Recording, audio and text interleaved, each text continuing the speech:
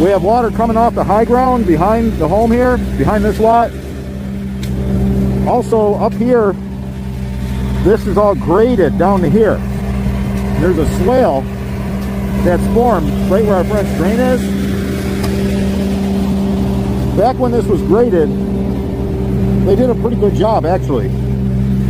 You never want to direct the water up and over a retaining wall. The erosion is going to tax that retaining wall. You want to set it up to where this is swaled and sloped, and you want to get the water out and around the retaining wall, not over the retaining wall. A lot of people, they won't take them up high enough, and they'll leave them low, and they'll let the water cascade over them. And then they wonder why their wall's failing. So we're really happy with how things have been done here.